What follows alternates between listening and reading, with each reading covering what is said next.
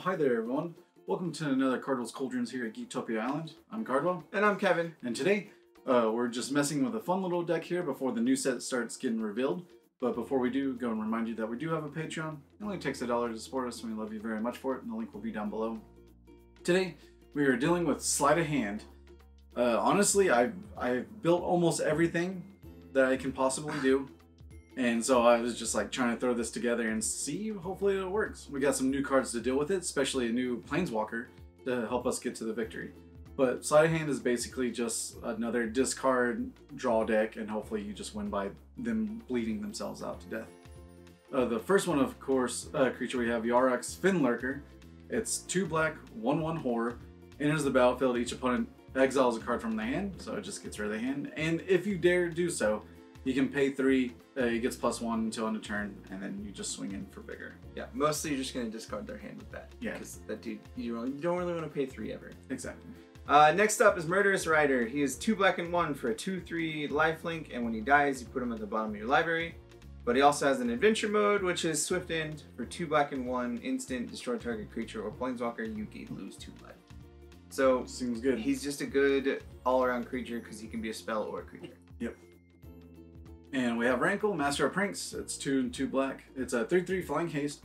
Whenever he deals combat damage to a player, choose any number. So you can, each player discards a card, each player loses a life and draws a card, and each player sacrifices a creature. Of course it goes from top bottom, so you can't have them draw a card, discard, because that'd be too cute and too easy. But to be able to have them discard what they have, draw something, and then you make them discard it later anyway. So it's not too bad. That is it for the creatures. Yeah, We're yeah, going into the spells. We got Discovery, Dispersal. The first spell is Discovery. It's a blue-black hybrid mana and 1. For a sorcery, you surveil 2, then draw a card. And for those that don't remember, surveil 2. You look at the top 2 and you decide where you want them, and you can put a 1 in the graveyard instead. Yeah. And then you just put it back on top. The other one is Dispersal, which is a blue-black and 3 for an instant. Each opponent returns a non-land permanent they control with the highest cost among permanents they control to their owner's hand, and then discards a card. So it bounces a dude and makes them discard a card. Yeah. Or even if it's a pesky planeswalker or something, it just gets it out of the way for sure. And this does have a slight surveil theme, because I wanted to use a campaign, which is pretty awesome. But we'll get to the next one, of course, is Heartless Act. 1 in a black instant, destroy target creature with no counters, or remove up to 3 counters from target creature. Just a simple, quick way to kill. Mm-hmm. Thought Erasure is a blue and a black for a sorcery. Target opponent reveals their hand, you choose a non-land card from it. That player discards that card, and you surveil 1. It's just one of the most annoying cards to deal with. Yeah, it's super annoying and it's super good. And then Tyrant Scorn, it's blue-black, instant, choose 1, destroy target creature with converted mana, cost 3 less, or return target creature to its owner's hand, which you can just make them discard anyway, if it's something really big and pesky. Next is Davriel, the Rogue Shadowmage. He is a black and 2 for a 3 loyalty walker. At the beginning of each opponent's upkeep, if that player has 1 or fewer cards in hand, he deals 2 damage to them. Yay. And then you can -1, target player discards a card. So he's just there to help you discard cards. That's his point. Simple as that. For fun, we have Demonic Embrace. It's 1 and 2 black, enchantment aura. Creature gets +3, +1, and has flying, and this is demon in addition to its other types. But you may cast a Demonic Embrace from the graveyard by paying 3 life, discarding a card in addition to paying its other costs.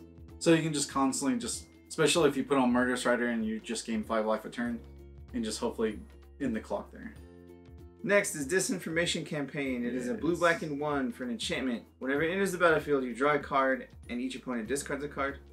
And then whenever you surveil, return it to your owner's hand. So it does help you discard their hand and draw you more cards, which is really, really strong. Yeah. And with your ability to surveil pretty well, it really does help. And that's what I really wanted to do, is just to always have value over your opponent.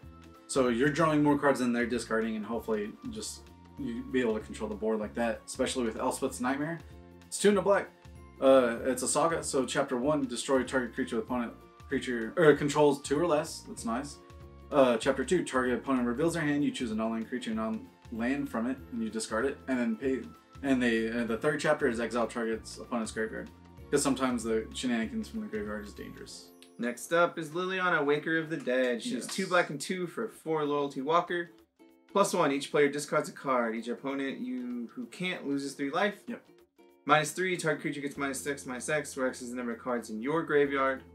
And then -7, you get an emblem at the beginning of your combat on your turn, target creature card from a graveyard on the battlefield under your control, it gains haste. So all those dudes that you made them discard, she can get them back on their ult. Yep. And she's just really strong for a 4-drop walker. See, I feel like that too. That's why I was like mainly built this card around. It's just another way for them to take damage each time they don't have cards in their hand. So simple as that. Especially 3 life is nothing to scoff at. And that is the deck. It's literally just a little solid package. And with the lands, we have both of the castles. So Castle Locthwain, which of course doesn't come into play tapped unless you control swamp or untapped, and you can pay 1, 2 black, draw a card, and lose life equal to the cards in your hand. And the Castle Vantress, which is the blue one, so you can pay 2 blue and 2 tap, scry 2. Just hopefully, you know, get your draws in order so you'll be able to win. And of course we have Fabled Passage, because I'm not dealing with temples anymore. So we have islands, swamps, and of course Watery Graves, which is the shockland of blue-black. That is the deck. And hopefully you'll be able to see it on Arena soon and see if it can get there. I hope it does. Hopefully it can just be able to control the board easy enough and the hand to just take over the game. Yeah, it's very straightforward. It's going to be very easy to play and pilot. It's going to be super fun. Yeah. And looking over all the things, it's actually pretty cheap to build. So with that, stay tuned for the Arena gameplay, and hopefully you enjoyed your stay at Geektopia Island. Goodbye. Later. Also, guys, make sure you hit that like button down below and subscribe to our channel, and then hit that bell for any future notifications that you have for our videos. And we go ahead and give a big thank you to our fans for over the years, especially our Mythic and Above Patreon followers. Thank you, Dwayne Higgs. And thank you, Ryan. With that, we love you. Thank you for your support.